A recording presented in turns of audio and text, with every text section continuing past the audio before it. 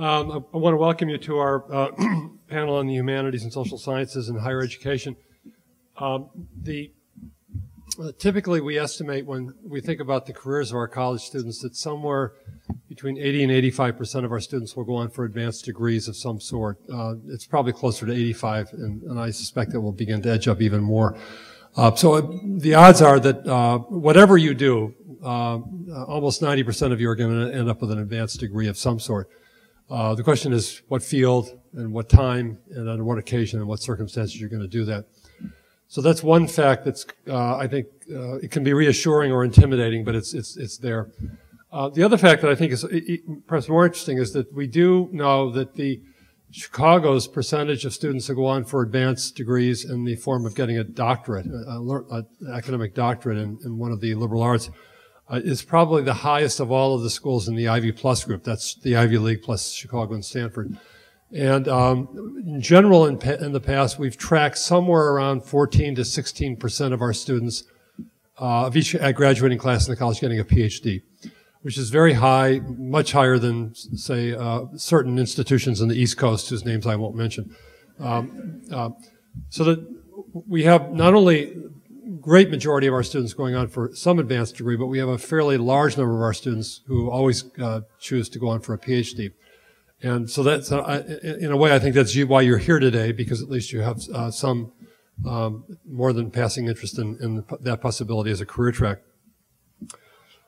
We have a very distinguished panel who are going to provide both insights based upon their own experiences and also while they're in school and then subsequent experiences after they left the higher education, the process of getting a degree in one of our subjects. And I want to introduce them alphabetically. We have, first of all, Margaret Edsel, who's an alum of the class of 1982 from Chicago, who went on to get a master's and PhD in classics from Columbia University, and who's been a colleague and worked in Columbia, and she'll explain her career when her turn comes. But has a very wide-ranging set of experiences in graduate education, both as a teacher and also as an administrator.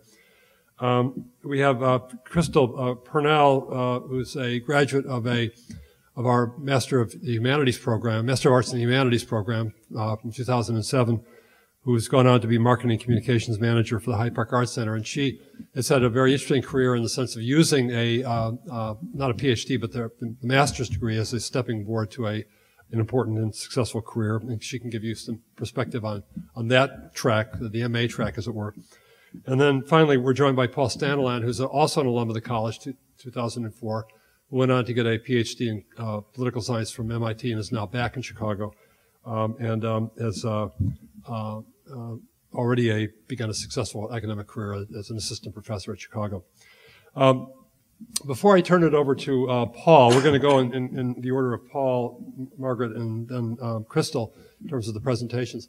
One thing I think it's very important in terms of keep in mind as all of the information unfolds today about how complex it is and how competitive it is to get into a graduate program, or at least the program that you want. I think there is something that you ought to keep in mind, and that is that where you're coming from. Our students do very well historically in graduate programs, gaining admission and gaining fellowships, not only because they're smart and they're hardworking and all the stuff that you heard about over lunch, but also because you're coming from this particular institution. Chicago has a reputation that precedes it in all of the right ways in terms of academic rigor and disciplined training. And again and again, I hear from faculty members who have their children in the college. We have a lot of children in the college who are children of academics at other institutions, how pleased they are with the kind of training their children are getting in the college, because those are the kinds of people they want to be applying to their graduate programs. So that with a reasonably good GPA and reasonably good GRE scores, you ought to be able to do fairly well for yourself if you're strategic and if you listen carefully and prepare as to how to do this whole complex process. And so I wouldn't underestimate your potential. And in fact, if anything, I would overestimate your potential a little bit based upon the training you've got at Chicago, which is among the best in the nation. Finally, we have a new program that's meant to help all of you whatever degree level you're aspiring to or whatever your career objectives are. And this is our Chicago Careers in Higher Education program.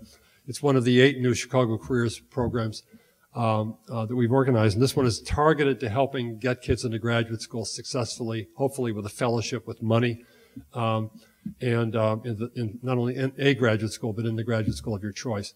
And where's Deb? Deb Nibel is right back there. She's the director of the program. She's based over in Adenois Hall, and you should certainly, if you're a 3rd or 4th year student, be in touch with her because we have a whole series of training workshops and information programs to give you advice and tailored counsel as to how to be most successful with your graduate applications. So with that, let me now ask Paul Stanland to make some remarks. Okay, great. Thanks, John. And hi, everyone. I got my BA here, or AB, I guess, in 2004. I was a political science major. I lived in BJ for 3 years, so I had no idea what I was doing through most of my college education. So what I'd like to do is try to offer some both kind of big picture and little picture thoughts on how this all works. I'm going to focus on the PhD, but also I can talk a little bit about master's programs as well. I'm actually right now on the admissions committee of the graduate admissions committee in the political science department here at U of C. So I'm seeing the other side, the hundreds and hundreds and hundreds of files coming in. So I also have some sense of how it works kind of on both ends. I think there are 3 things I'm going to talk about. The first is big picture consideration. Should you go and get a higher education degree? If you're thinking about a doctorate, what's the way of going about making the decision? Then I'm going to talk a little bit about the nitty-gritty. So if you're going to do it, what's the best way to do it? How do you go about getting letters of recommendation, writing up a research statement or a statement of purpose, identifying the right schools to apply for, et cetera? And then I'm just going to very briefly offer some thoughts about, from my perspective, from the graduate admissions committee perspective, what are things that jump out as kind of good and not so good, depending on the particulars. Okay, so should you go get a graduate degree? John Boyer just talked about how many of you will go get a graduate degree in some sense, but that includes law school or business school or a whole variety of others. So I'm going to focus here more on the academic side, PhD and master's programs, kind of in higher education with the aim of teaching or of getting academic training that is not kind of pre-professional or professional in orientation. This is not an easy decision. There are very few people for whom it is obvious that getting a PhD in Japanese literature or neuroscience or whatever is obviously the correct choice. So for most of you, it'll be something that's plausible, that has some ups and downs, and that requires a lot of serious thought. It's a very rewarding kind of career if you kind of successfully get to the end of it, but there's a lot of hard work and contingency and chance and both good and bad luck in between starting off and successfully finishing. So you need to weigh those things. You will all have a very good shot of getting into a program, but I think the bigger decision is whether you want to do that in the first place. On the one hand, this is not a great job market right now for academic jobs. On the other hand, if you get into a good program and you work hard, there are always jobs available that will be really rewarding and that will lead to a kind of intellectual and personal lifestyle that's really quite fantastic. I can say, as a U of C faculty member, I've been very happy to transition from graduate student to assistant professor. So if it works out, it's a really, really wonderful career choice. Okay, so how do you go about making that decision in the first place? First, ask around. Talk to as many professors and TAs in the field you're interested in as you could get your hands on. As I was talking to some people over lunch, you should not be afraid of professors. They love to talk about themselves. They love to talk about their opinions and their ideas. So go to office hours. Say, I'm thinking about graduate school. What are your thoughts? What did you do? What are good departments? What are departments maybe I should avoid? What are research activities I should be interested in? All these things, professors love to talk, as you've experienced in many interminable lecture halls already. But in this case, you should really take advantage of it. So first of all, just in terms of figuring out, is this something you want to do? And I think people in the business can give you a somewhat clearer sense of the advantages and disadvantages of pursuing this. And they may actually surprise you and say, look, this doesn't sound like a PhD is really what you want to do. Think about this kind of program or this kind of career. And then let's, go do some research and let's talk about it in a month or two. So you're going to get a whole range of perspectives. You won't just go in there and have a professor tell you that you only have, you must go to Harvard for your degree in a PhD and then go be a professor. You can be surprised by the diversity of responses. So definitely take advantage of that. I went straight from college to graduate school, but in retrospect, I think it might have been wise for me to take a year or two off, if possible. Gone overseas, got an actual real world job. I think one thing that there's a risk for college students that they're good at school and they want to continue being in school because they're good at it, right? And so it just seems obvious and natural that you will then go on to get a PhD or a master's because it's school and, you know, that's how it works. The problem here is that a PhD in particular is not just more school. It's a very different enterprise of creating your own research, often by yourself for long periods of time, maybe depending what field you're in, often a foreign country for a year or two, or sitting in a laboratory or alone in a library for hours and days and weeks and months and years. So you really need to think about whether that's something you want to do. And I think you should explore, if you're inclined towards doing so, explore some other possibilities. Go join the Peace Corps, or get a job as a financial analyst, or be a teacher, or whatever. There are a million interesting things you can do. But it's worth at least thinking about that. If you have any kind of doubt that this is what you want to do, maybe it's worth exploring some other things just to be really sure. If you decide that this is absolutely what you want to do after you've thought really hard about it, after you've talked to people, maybe after you've explored other options. So for me, I did a Metcalf summer internship. I worked for Mayor Daley, which was fascinating and also persuaded me I did not actually want to go into politics. So if you do things like that and you decide that this is kind of the direction you want to go, then I think there are a few things to think about in terms of putting the best possible application together. As Dean Boyer said, you're going to be extremely competitive from this institution. This is viewed as one of the kind of producers of extremely high-end academic talent. So your file will get a close look. The question then is, how can you make the file as strong as possible to get into as many schools as possible with as much money as possible, and basically to give yourself as many options as you can. There are a couple obvious things. GPA matters. I don't really need to say much more about that. It's not that everyone needs a 4.0 or anything like that, but you need to show that in the area that you want to study, you can do high quality work, right? So lots of A's and A minuses are very helpful. Depending on the field, there's going to be a lot of variation. So, you know, there's nothing gospel truth here, but all else being equal, better grades are better. GRE scores, also important. They're really worth studying for. A lot of schools will use them as a kind of triage mechanism. For better or worse, this is just how it works in a lot of places, where if your scores really just aren't very good, the odds are that you're not going to get a real close look. So it's worth studying for. I'm not very good at math. I'm not great at standardized testing. I forced myself. Actually, this summer I was working for Mayor Daley to actually like relearn things like algebra and trigonometry and calculus, which thankfully I've never had to use again. But it was really worth doing. And so take it seriously. Don't just show up that day. I had friends who did this when I was in college who just thought they were really smart, and maybe they were. They just kind of showed up and took the test and ended up taking the test again because that was a terrible idea. So work hard in your classes, get good grades, try to get good GRE scores. This goes without saying. What are some other things that are important? Get to know your professors, especially for PhD and master's programs. The letters of recommendation are really, really important because there are hundreds of smart kids from good schools with nice GPAs and good GRE scores. So I'm seeing this right now. You know, there are lots of smart people in the world, but letters of recommendation should make a big difference because they put the professor's credibility on the line. They say, this is a student I know. This is a student I respect. This is a student who can do high quality research. So you want those letters. Go talk to your professors at office hours. Volunteer to research for them. Just make yourself known. Professors, as I said earlier, like to talk, especially about themselves.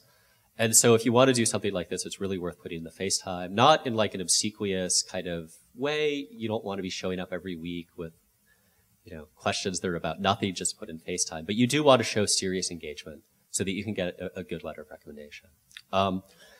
Depending what field you're looking at, it's well worth trying to pursue some research opportunities. I've got like 5 undergraduate research assistants right now who just showed up and were interested in working on something. And I was happy to say, yeah, you know, go find out about this part of Pakistan for me or whatever. Professors are often very interested in free labor, which in a sense is potentially problematic, but for you guys is great because it means you can get actual research experience. And that not only goes into the letter of recommendation they could write, but it's also a credible signal to grad schools that you're serious. You're actually willing to put in the time to do the kind of work that you're going to do in a PhD or a high-level master's program.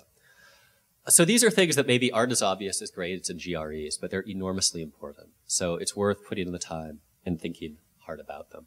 Something else, get started working on your statement of purpose early.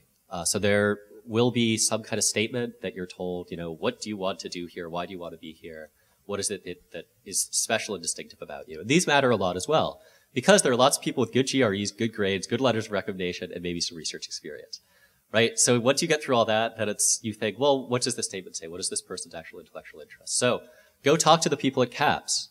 Go talk to your professors. Go talk to your TAs, who often have been through this process recently. Ask them to read it. Some of them probably won't, or they say they will and they won't, and whatever, but you will find some people who are genuinely interested and willing to put in the time. Work very hard on that and make clear that you have some kind of coherent intellectual package. You don't want to say that you have a particular project in mind, because nobody will believe you. Many people come to graduate school with some clear idea of what they want to work on, and 2 weeks later it disappears. Instead, what you want is kind of a package of interests, an intellectual profile that will let you kind of stand out, show that you have some core set of research interests, some kind of intellectual personality that is valuable for the department that you're applying for. So work hard on that, talk to your professors, and then do the obvious stuff with grades and GREs. Very briefly, I think I'm approaching 10 minutes now.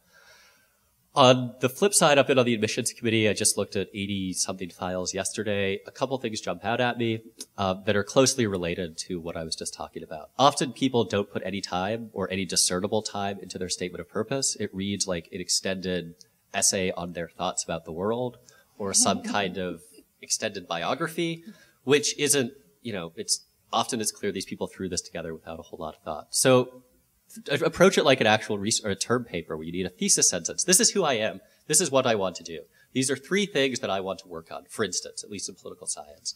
As opposed to, I was born in Indiana, then I once saw corn, and I thought, boy, that's interesting. Maybe that's something to do with agriculture. And, there are a lot of bad ways to write a research statement. So make sure you get advice and feedback.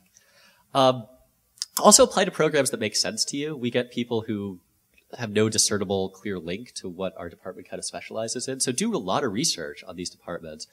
In political science, if there's a department that's really strong on American politics and has nobody who studies the rest of the world, and you want to study the rest of the world, well, don't apply there. That's a waste of $100 application fee, right? So do your homework ahead of time. Don't just apply to Harvard because it's Harvard or Cornell because you've heard of Cornell.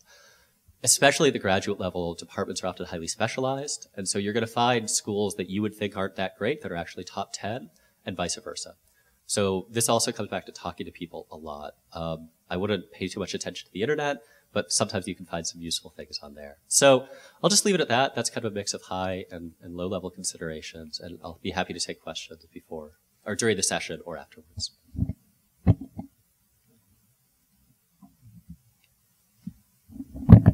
Hi, I'm Margaret Edsel, and I graduated in 1982 from the college.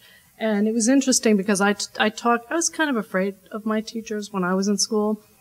So when I came into school, my advisor had told me I should be a pre-med major, not a classics major, because I didn't do very well on the Latin test, apparently, that they gave us the first week of school. But I had come from this background where I wanted to be a writer, a poet. And my father had been a doctor, and I'd seen firsthand what it was like, and I knew I didn't want to be a doctor, even though apparently it was in my genes.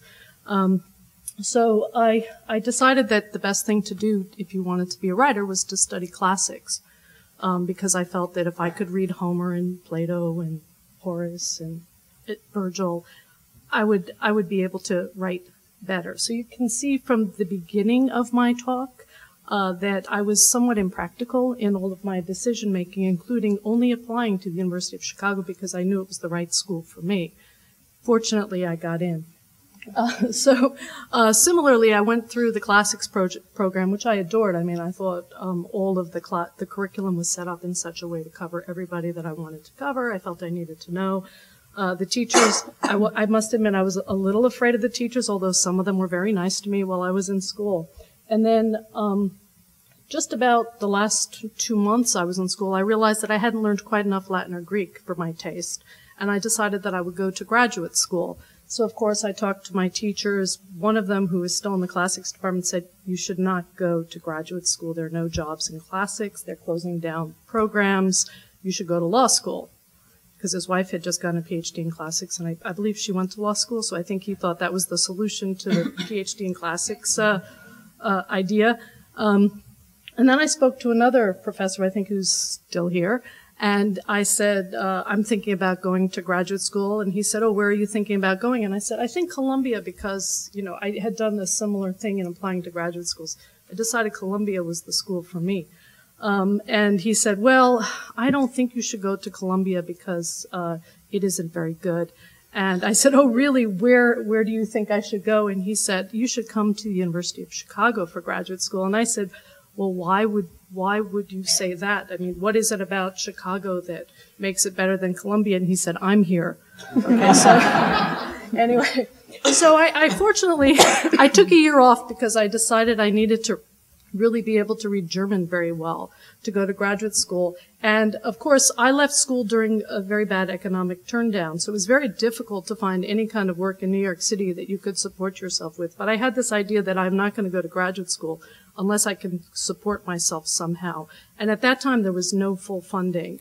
There was very little funding, in fact. There was all partial bits of funding. But I could also go another reason that made Columbia very attractive to me, other than the wonderful classics department, it's actually very well ranked, is that my father was in the medical school, so I could get free tuition there. Anyway, so when I went off to Columbia, I found that I only applied to Columbia, and guess what? I got in. I was very lucky. Okay, so again, I would say if you're interested in going to graduate school, don't do what I did. I would apply to a range of schools. I learned that now that I know a lot about different academic departments and programs, I recognize that there are now 12 graduate programs in classics I would have been perfectly happy going to. They had many similarities and funding.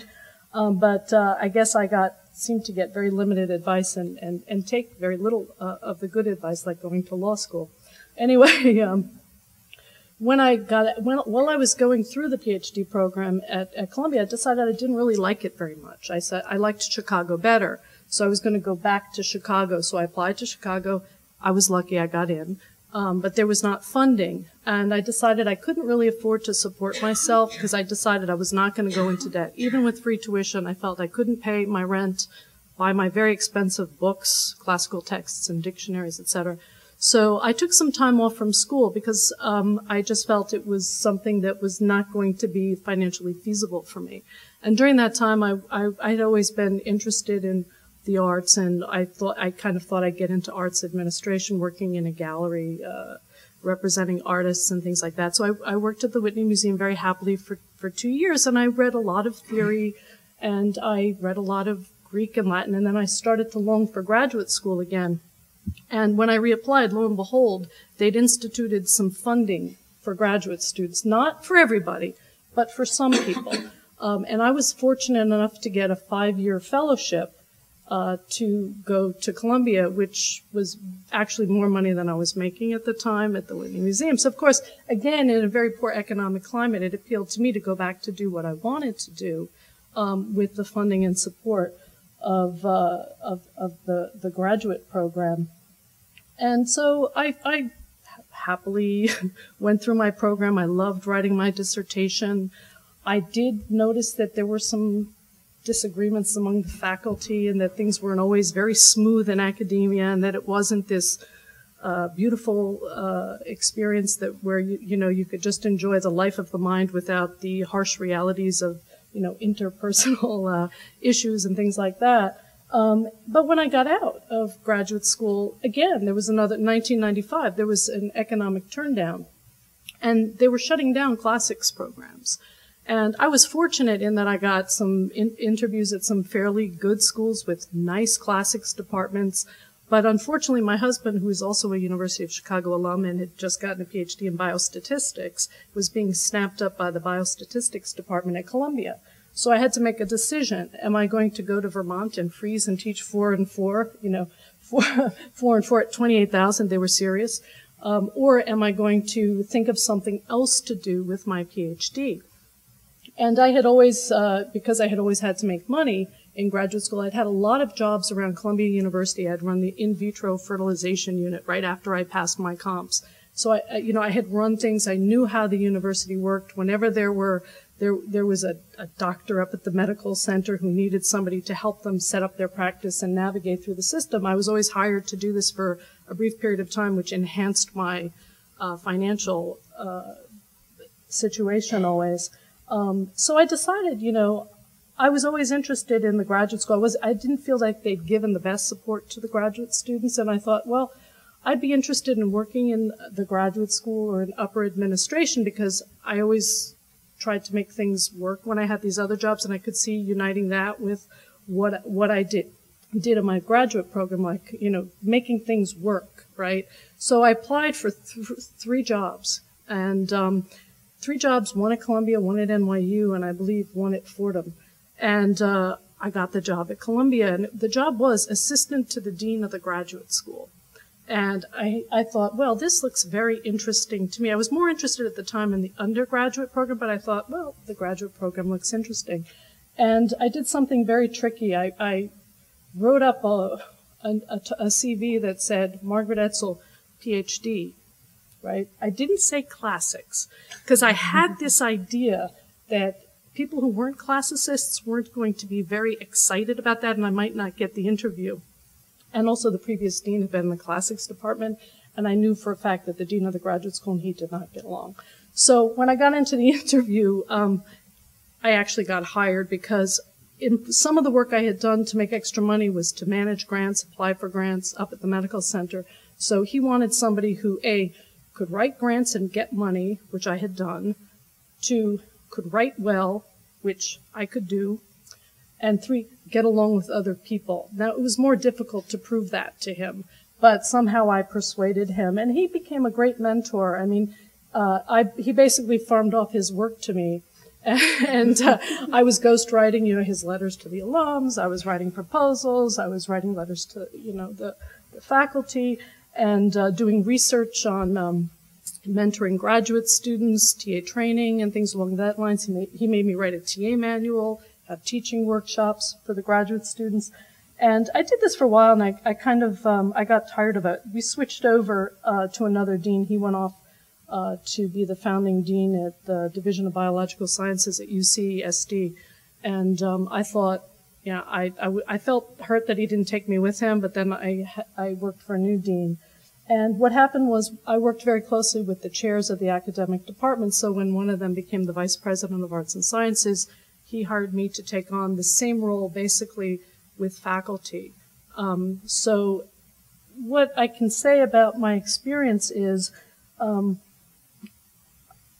you never know, you can kind of, in some ways, you really have to take advantage of the kinds of unusual opportunities that pop up, because it never dawned on me that if I got this job working as the assistant to the dean and being his lackey for several years, I didn't realize I would learn so much. By the time I left the graduate school, I was the associate dean of the PhD programs, and that opened up this other job for me. And I get job offers quite a bit to do what I do, and I stay at Columbia for now because I've agreed with my boss that I'll stay at Columbia until he's done being the vice president. But, I would never believe anybody now who told me to go to law school because getting a PhD in classics is not a good idea. I think that you should really, I kind of followed my dream the whole way, and it's paid off. So that's my story. Thank you, Margaret. Crystal. Yes. Well, hello, everyone. My name is Crystal, and as Dean Boyer mentioned before, I sort of have a different landing pad than everyone else on the panel. So I wanted to kind of talk about a little bit about my past, of course, but then how I came to be in the position that I'm in now and how that was affected by my graduate studies at the university. I attended undergraduate at the University of Missouri in Columbia, Missouri, and I studied English. I had emphasis in creative writing and a minor in Black Studies, and so I really had it in my mind, similarly, that I was going to be a poet. I was going to do slam poetry and live dangerously in New York. Oh, yeah.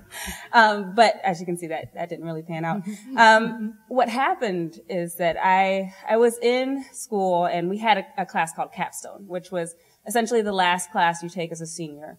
And in that class, the dean, I had a wonderful dean, Bill Dawson. He came in and talked to our class about where our futures could go and what we could do after leaving graduate school. And the very first thing he said, he sat us all down and said, "You will not be an academic. There are no jobs. You will not be successful in it. because everyone else in this room will be applying for the same jobs that you're applying to. There's just not enough to go around. And I was like, oh, well, that's nice. But luckily for me, the things I liked about my degree were the writing, the communication aspects. And so I was like, well, that's fine. Academics didn't really seem like a have to for me. So I kind of thought more about where I wanted to go, and I was kind of thinking about going to graduate school. And the GREs were coming up. I had a father who sort of brought himself up by his own bootstraps, and so instead of paying for me to take a GRE class, he said, whatever you can learn in that GRE book, you can learn in the books in the library, so let's go do that. And I was like, awesome. So I didn't take the GRE class, and I went in to take the GRE, and I was so anxious about it. And I don't know how much you guys know about the GRE, but at least when I took it, the mathematics portion is set up so that as you miss questions, the questions get easier. And sort of to compensate for people who may not know certain things or may be having trouble with the test. So I start out taking the test, and they're asking me, trig questions and calculus. I'm like, yeah, I'm like answering everything. And then I get to questions where like, if Susie has 4 apples and Johnny has 3. And I'm just like, wow. Like, I'm really messing up. And after the test, I just kind of shut down for 2 days. I didn't leave my room. I had this huge panic attack. I thought my future was done. So what I decided to do is take a couple years off. I decided to get a job. I wanted to get some real world experience before I continue on to graduate school. And it's honestly one of the best decisions I made. I think by the time I was graduating from undergraduate, I really didn't have a sense of what I wanted to do. I knew I wanted to work with people. I knew I wanted to work with language. But that could have been anything. I interned in publishing. I interned in radio. I, had a lot of different experiences, and it wasn't really pointing me in a direction that I knew that this is where I wanted to go. So I ended up working in career services at a college called Robert Morris College. It's right downtown on State in Van Buren. And I worked there for 2 years. And I would assist students, in working on their resumes and doing cover letters and doing practice interviews and all those sorts of things. And I really noticed that there was a sort of lack of instruction in a lot of Chicago public schools. And there was a lack of people who were interested in really bringing up the people who had the least. That's when I kind of decided, man, this is a problem I really want to address. There's not enough people who have a high interest in improving society. There's not enough money going into the nonprofit sector. This is something I really want to do. And of course, I learned later the thousands and thousands of those people, but that's nothing. So I decided to go back to graduate school. And when I was looking at programs, I knew I wanted to stay in Chicago. My family was at the time living in Naperville. They've since left me for Florida. But I was definitely looking for something that was in Chicago and something that would allow me to use my background in literature and things that I was interested in, particularly African American studies, and would allow me to advance my thoughts in those directions. And I kind of shopped around. I went to college websites and kind of looked at what classes were they offering, who was teaching there, what sort of things were they getting known for. And I looked at DePaul, Northwestern, Loyola, and I came to the University of Chicago website and I found the math program. And I started doing research on it and learning that, I would be able to pick from a variety of classes. And I was looking at some of the classes on race studies and things that seemed really interesting to me, and a lot of people who I thought, man, it would be great to kind of study under this person. But then I remembered that experience I had with that GRE test and just how bad it was. So I decided that, okay, I'm going to take some of the anxiety out of it, and I'm only going to apply to one school. And I'm really going to put my focus in this application. I'm just going to get it done, and I probably won't get in, but at least I'll have one out of the way, and so it won't be so bad the next time I go to apply for grad school. And next year I'll apply again, and I'll get into, whatever school I wanted. So happens I got in. I wasn't expecting it. I had saved no money. I was totally unprepared to get into graduate school, but I kind of felt like, I was given this opportunity. This fluke of history happened, and I actually got into a really great graduate program, so I kind of have to go. So what I did is I decided to take out some loans and suck it up and just go and do it. And I really don't regret that decision. The things I learned at the university have become so important to who I am, not only as a professional, but also as a person. And so I really enjoyed the opportunity to study at the university with people who are at the forefront of the things that I was wanting to think about. The classes I took, my thesis focused on cultural studies, writing, and politics, and so I was able to take classes in the Harris School as well as classes in political study, political sciences. Gooding, I don't know if any of you know Professor Gooding-Weems, but he was my thesis advisor. So I really got to meet a lot of really great people. But then I also had the university's math program has a huge support network built into the program. So I had several different advisors who were there. So I can go to on a weekly basis and say either, I need help picking classes or just, everything is terrible right now. I just need a hug. And really helped you through and helped you think about finishing, and really kind of shaping your thoughts about what you're working on. And really, what they said in the address over lunch is true. The university really does focus on helping you think about how to talk about a problem or an answer or an issue. And what that did is helped me enter into a conversation about the things that I was interested in. So it's not necessarily, I didn't go into my degree thinking that I was going to write this thesis and then I was going to get it published and then I was going to get a job at a college. I really went into it thinking I'm going to write this thesis and it's going to help me think about the things that I care about. And from there, it's going to help me kind of decide what I want to do with my life. And it turned out what I wanted to do was kind of work in community affairs and public affairs. So from graduating from the university, I deliberately told myself I was going to do a 3-month internship unpaid, which when you come out of a university setting and you pay a few $1,000s for a degree you just got, saying that you're going to work unpaid for 3 months is like a big, scary thing to do. But I did it. I, paid rent. I, got another job where I was making $10 an hour and I survived it. And I worked in Senator Durbin's office, which gave me a huge amount of contacts. And plus it just looks really nice on your resume to say I worked in the senator's office. From there, I ran a campaign for about 6 months. And that's where I realized I don't want to go into politics. But then, of course, my candidate lost. And it's kind of like, okay, I just paid a lot of money to get this degree. I have no job. Everything I had planned is not working out. What now? So I really thought about what was it that I enjoyed about my studies, what was it I enjoyed doing, and I decided that I still wanted to continue on in this public affairs, public relations aspect. So from there, I took a paid internship at Edelman Public Relations, which is one of the top public relations firms in the country. I was there for about 5 months, and I learned so much. And really what I learned was how to take all those things that I learned at the university, all the things I thought I was good at, and how to apply them in a practical setting. So I knew I was a good writer. I knew I was good at communications. I knew I was good at analytical thinking. I knew a lot about politics. The university had taught me all of that. But then how do I relate that to a client? How does that work in a business setting? What of those skills are really useful? And it sort of helped me pick out what about what I do is what I enjoy.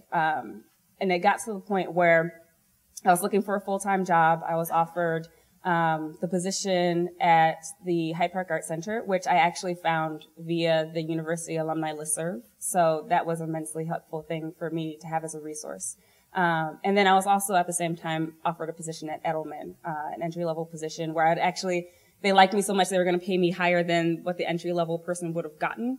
But at the same time, I had this decision to make. And this is one of the things that I think we were talking about over lunch is at a certain point, you have to make a decision, particularly those of us who are interested in humanities and social services.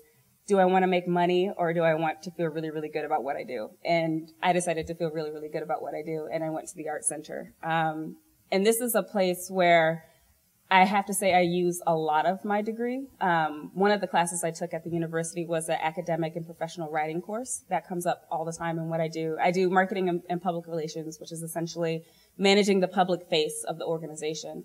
So all of those cultural studies, all those writing classes, all of those thinking about politics and how people interact with each other and really taking an idea to its furthest point. All of those attributes that I learned at the university came into play in my job. And it's not an academic field. And so I felt really great about that in that I don't feel like I wasted my time or my money, which is always nice. But feeling good feeling good about knowing that I learned a skill set that is important in my career.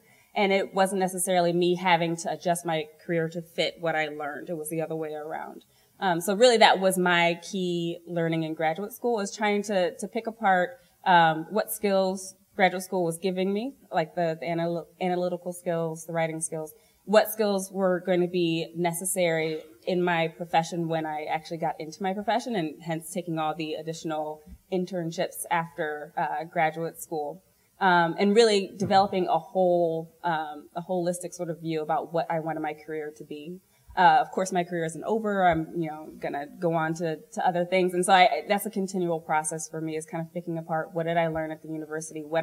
How does it apply to what I'm doing now? How do I sort of advance on all of these skills, and building those contexts? So using the people I met at the university, using the people I'm meeting in my career, and kind of building, a well-rounded idea of who I am as a professional. And I think graduate school and my professional experience has been immensely important in that aspect. Thank you. Thank you. Okay, I think we have about 20 minutes for questions. Let me just comment on a couple things that several of my colleagues have said. The one thing that Margaret mentioned, that I think it was she who mentioned it, is the current funding structure now as opposed to what it was like back in the old days. Most of the PhD programs now will pay you to go to graduate school for 5 years. They'll give you a tuition stipend, so basically waived tuition, and they'll give you money to live on. And this is a kind of the 5-year package, and many places will actually provide summer support as well. Most graduate degrees take more than 5 years, and many of the departments then have supplemental funding that can help you with years 6 and 7. So that this is actually a good thing, and people are not having to go hundreds of thousands of dollars into debt to get PhDs. The consequence of this is the number of slots has been diminished because the programs are no longer kind of open to people who will pay. So that's one thing. If you can make it in, they should pay you. So it's different than going to college, where you pay us, okay, or many of you pay us. The graduate school, they should pay you. Now the master's program is a little different, if you're good and dedicated and do all the things that everybody's already told you, you should be able to snag one of these packages. The second thing is something that Paul alluded to, and that is the quality of departments and also the narcissism of faculty. I mean, let's put it on. We're all narcissists, right? Everybody in this room is a narcissist. It's part of being a human being. But academics are particularly narcissistic, and they all want that big, thick Festschrift at the end of their career, right? So that they want graduate students who will become famous and then write famous articles that will honor them. It's very important, at least in the field of history, which I'm in, and I think many of the other social science and soft social science and humanities disciplines, to make some contact with prospective faculty before you apply. This can either be in person or it can be by telephone or by email. Faculty love to talk, as Paul said, they love to talk about themselves, and they love to have strangers contact them and say admiring things to them in the email. And in part it's a game, and you have to learn to play the game, but part of it's also serious. That if you can actually do some research and find out that there are 5 graduate schools, or 6 or 12 or whatever, where you actually like to study the field of American history or South Asian politics or classical studies. Why not contact some of the faculty, express your interest, because they actually will remember this when they begin to read the applications. And, that person called me. I do remember that. And so that there's part of the strategy, and Deb's program in higher education that will actually give you more information as to how to do this. Finally, I think something which ought to be, for most of us who get into this business, you're getting into do research, and you're not going to get into graduate school with a fellowship unless you can prove you can do research of a high quality. You're going to end up spending a lot of your life teaching, though. And so part of being an academic is to be a teacher. If you don't like teaching, you're probably in the wrong business unless you want to get an econ PhD and work in a bank. And that's fine. I mean, that's a noble thing to do. And we have a lot of our grads who have econ PhDs who work in investment banks. And thank God, they're all very generous, and that's great. And I meet a lot of them. I shake a lot of hands. But for most of the rest of us in the humanities, social sciences, even in the physical sciences, you're going to spend a lot of time teaching. And if you think you'd like to be a teacher, whether it's on the college level or not, then that's another reason to, in terms of your self-inventory. Do I really want to go ahead with this? And I think, as Paul says, it's an enormously satisfying profession. It's not the most highly compensated, but at the end of the day, I know a lot more happy academics than I know happy. And I'm not going to mention what the other professions, lest we begin to become invidious here. But it is a very fulfilling way to live your life and to do important things, but if you like being a teacher, and that's part of it. Okay, so let's open it up for questions. I hope you, as all of us have talked, there have been some questions. There's no silly question or stupid question. They're just questions. So why don't we begin? Who would like to ask a question? Here we go. Okay, I actually have a microphone, but just 2 requests from us before you start. If you have a question directed towards a particular person on the panel, please say who your question is directed to, so that particular person can answer your question first, and then everyone else can weigh in. And secondly is, after you finish your question, please pass it back to me so I can get it to the next questioner as soon as possible. Okay, hi everyone. My name is Aaron Talley.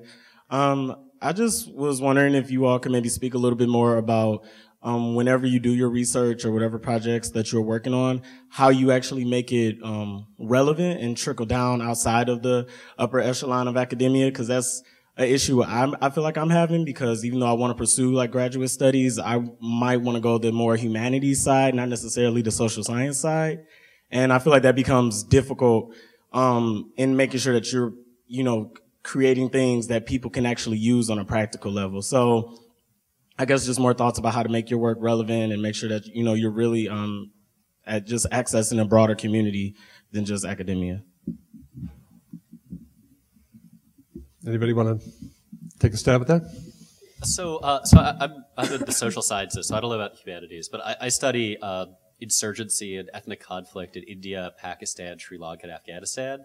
So, I guess, unfortunately for the world, but fortunately for me, that has become kind of a growth area where I can write op-eds or publish in foreign policy journals and, educate people about it in a way that I hope is relevant. I occasionally talk to people from the government or newspapers or whatever. So, at least in political science, there are ways of doing it. There are also some pretty strong academic incentives not to, but at a lot of places, if you're willing to kind of put yourself out there, that it can be extremely rewarding to have some kind of outside presence beyond just the ivory tower.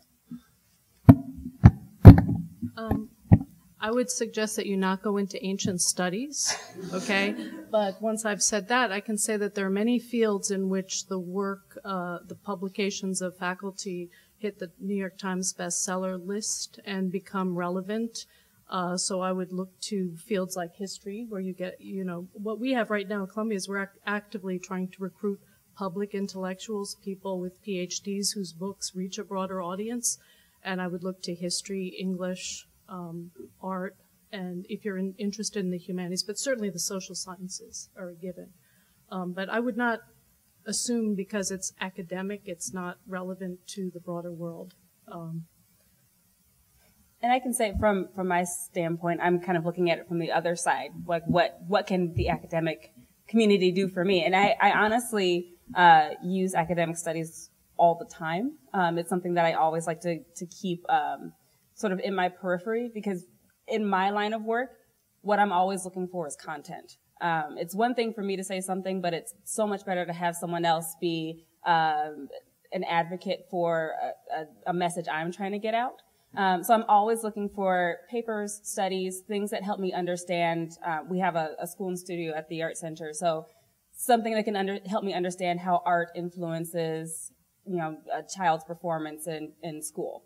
Things like that are immensely important for me. At other places, when we're, at Edelman, we would do things like, hire a professor, an academic to be a spokesperson, or someone who can speak to an issue where me as the marketing person, it doesn't sound as nice as someone who studies the issue in the field. So there's a lot of ways that I sort of interact with academia and kind of pick out pieces that can be influential and helpful in my career. Okay. So for many of my professors, I've actually heard that going into a social sciences PhD program isn't worthwhile unless it's a top 10 or top 20 or, I don't know, top N numbered program. Is that really true? I'll let John take that one first. I guess well, that comes back to the whole issue of rankings, okay? And we are, and as Americans, and certainly as members of this community, all of our fingerprints are on this one because we all love them, right? We love to hate them, and then when we go up in the rankings, we love to love them. I guess I would say that there has been, there's still not an old boy, an old girl network so much as a kind of an old, venerable university network, and certainly. Is it better to have a PhD from Stanford, Chicago, or Harvard as opposed to a PhD from Louisiana State or from University of Kansas? Not to pick invidiously, but just to give you examples.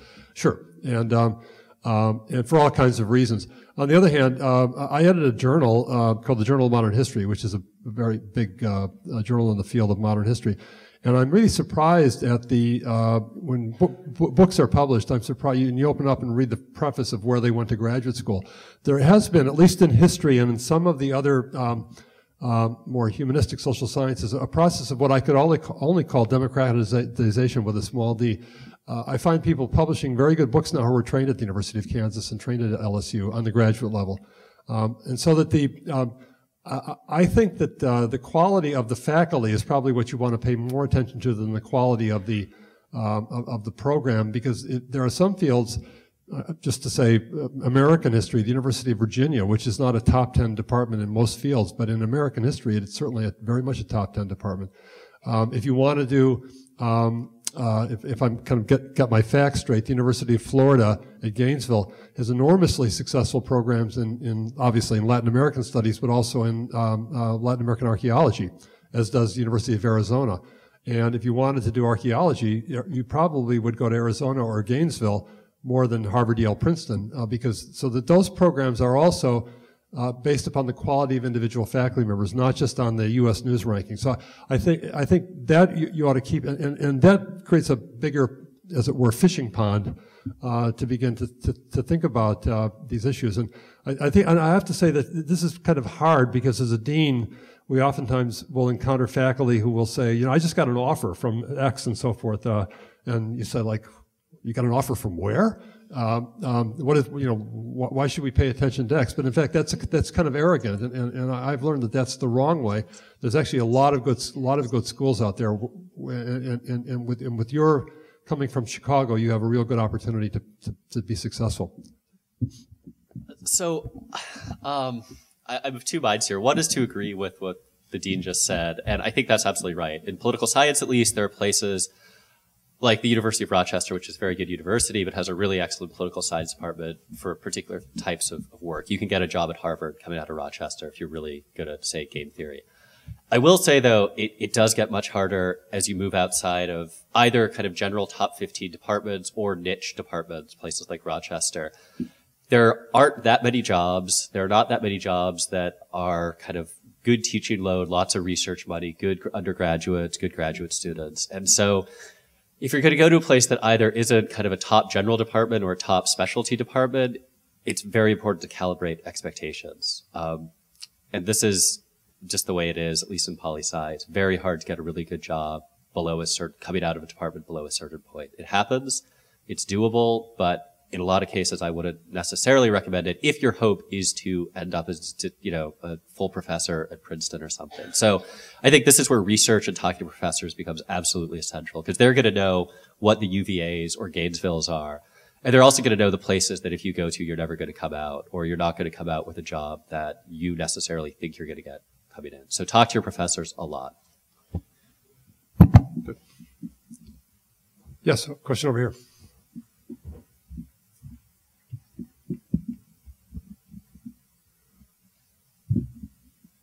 This is like a church service. We're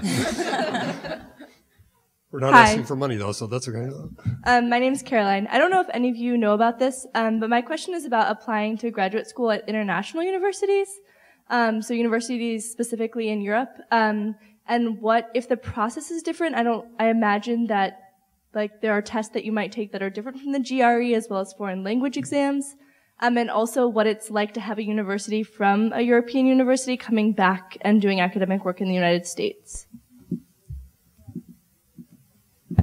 I'll take a quick first cut at this. I think the application procedure tends to be pretty different, though my understanding is the GRE is often maybe is used overseas. I don't know. I know the British system to some extent, and it's a whole different ballgame, right? There, the PhD program is often just 3 or 4 years. You don't necessarily take kind of coursework for the first 2 years the way you do here. The idea is basically you show up, you take a couple seminars, and then you write a dissertation. So it's a very different kind of structure. There is variation across European universities, but they're often very, very different than the American system. In terms of coming back to the U.S. academia, again, I can only really speak to political science. I would say it's quite difficult to get a PhD at a place like Oxford or Cambridge and then come back and get a job at a top 50 university. The training system is just very different. There's a very different set of emphases between the two systems. So it can be a very valuable, worthwhile educational experience. But if you want to kind of get into academia back in the States, at least in poli-sci, it's quite difficult, I think. Margaret, do you have a... Yeah, I think that it depends on the field, because I think some fields kind of lend themselves to a more international exchange. So, for example, people that were undergraduates when I was a graduate in classics went to Oxford and Cambridge, and those are considered to be very good degrees, and they've come back and they've gotten jobs in the United States. You see a fair amount of that. I imagine the same is true in history. Yeah, it's also true in philosophy and in some of the language and lit departments. Correct. Yeah, I think that Paul is right, though. The training system is rather different. Basically, if you go to the London School of Economics or University College London or Cambridge or Oxford for a PhD, they basically give you a library card. Yeah. And they say, okay, hey kid, here's your library card. And you may have a seminar or something like that, but then, so you're kind of on your own, and you're expected to finish really within about 4 years, 3 to 4 years. So it's a faster PhD. I have had students, advisees in our college, kids who have worked with me on their BA papers, who have actually applied to go into the British system and have gotten the degrees and have ended up getting jobs, but all the jobs they've gotten have been in Europe and in the UK. So they basically made a decision to kind of live, have a professional career in the UK. And it's a big enough system, and it's open to talent, and so they've done very well. But it is, I think Paul is right, it is difficult to come back, except, especially in the social sciences and in the humanities fields, which are perhaps a little more like the British system in the sense of the training. It's more plausible. So I think the answer to the question is, what field are you thinking of, and then which European university? Once you go abroad into the British, into the German and French system, it's even more complicated. Yeah. Here's another expert over here. Not right now.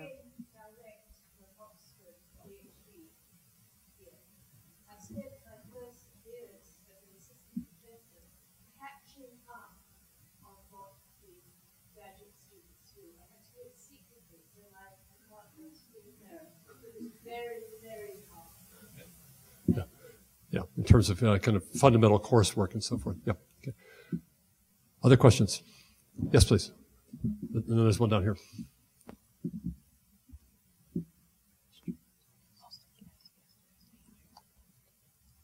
All right, thank you. And I have a bit of a cold, so just bear with me. My question is mainly directed to Margaret. I'm a classics major. I really enjoy the discipline. And I'm thinking about perhaps pursuing, graduate studies in it. My question would be, do you think, as someone who doesn't necessarily want to stay in academia and teaching, do you think a master's or a PhD program would be better suited to someone who, wants to learn about the discipline, gain general knowledge, and then perhaps transition into a non-academic career? Do you think graduate or master's or PhD would be better?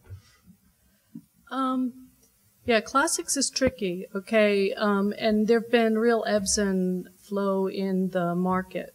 So right now there aren't many jobs. I have a lot of friends who are coming out of the PhD program at Columbia and are a little disappointed in what they see, somewhat like I was disappointed. However, the flip side is that if you have, I should also point out that graduate school has professionalized since I went, so you have to be competitive, although I don't think there are a lot of people out there taking Latin and Greek and wanting to go to PhD programs. They don't get as many applications. Our English department gets 900. Our classics department gets like 38 or something like that. So it's a different kettle of fish. But people who do get PhDs in classics, if they do not get jobs, I mean, I don't think anybody in my cohort ended up staying in academia. Some of them went on to do very interesting things. One of them is an author. Others are, I'm trying to think of, where else there. A lot of them go into administration. I have to say there's just something about classics. I don't know if it's, Roman Egypt or what, but, that's what it seems to be. Okay. So I wouldn't say it's a waste of time. Okay. There was a question down here. Yeah. Right here.